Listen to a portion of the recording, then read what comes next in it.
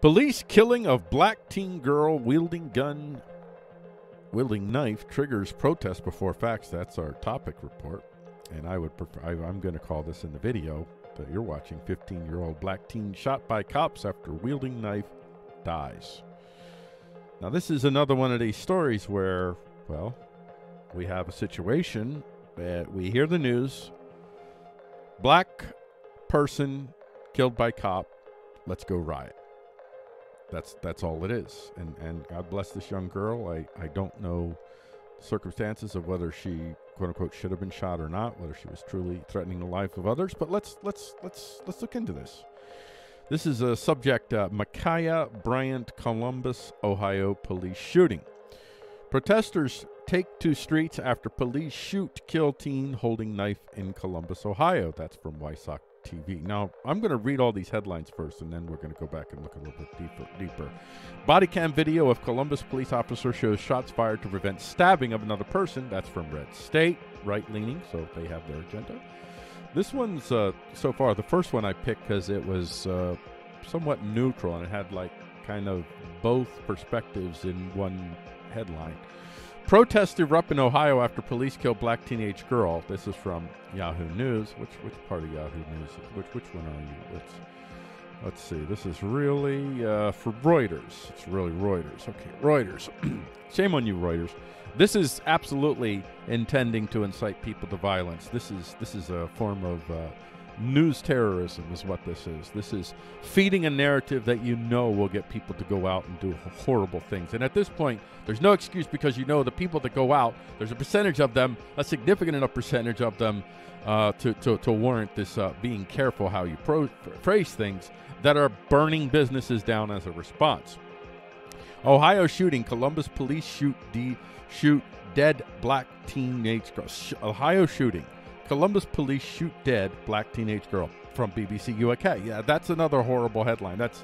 You're just, no context, nothing at all. Just throw it out there. Police kill a black teen girl. And you know, that you get that emotional appeal to black, not just teen, but girl. And believe you me, it's more shocking when it's a girl than a boy. And I'm not saying whether that's good, bad, or anyways, it just is. And culturally, socially, whatever, it just is. So, and they know that. The people writing these headlines know darn well that they're inciting people to violence at this point. There's really little excuse for these people. Columbus police shot, quote, unarmed, unquote, Makiyah Bryant. And this is from the right. And this is, let's see who you are. You're Breitbart. So that's Breitbart. And the quote is around the unarmed, so that apparently that's the initial claim is that, oh no, unarmed girl, just a shot at an unarmed person. Now on the other side of it, I wanted to highlight this. Columbus cop shouted Blue Lives Matter to neighbors after colleague shot teenage black girl Makiyah Bryant, from the Daily Beast. Now if this, I don't know whether this is true or not, because this is the Daily Beast and it's pretty far out there.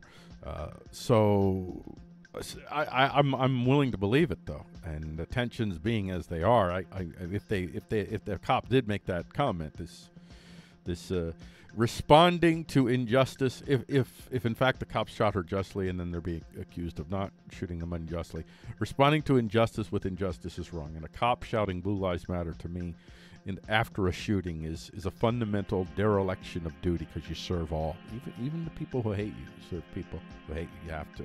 Otherwise, we can't have police. Fatal police shooting at Ohio hospital caught on officer body cams. That's pretty, very, very neutral, and invites you to find out more information. So I kind of like that headline. An initial headline before you get the facts. Columbus police shooting. Police shoot, kill teenage girl holding knife in Ohio. And there's another one. Kill teenage girl. At least you didn't say black, because you know black is really going to trigger, because that's the first question is, well, was she black or was she white? There was I saw something recently where they had these.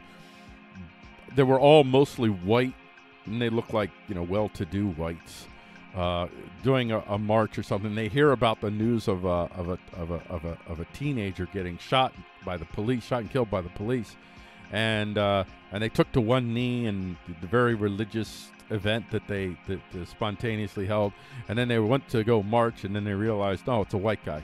Don't worry about the white guy. By the way, somebody made a comment recently saying that white people will be for police reform if police start shooting white people. They shoot white people all the time.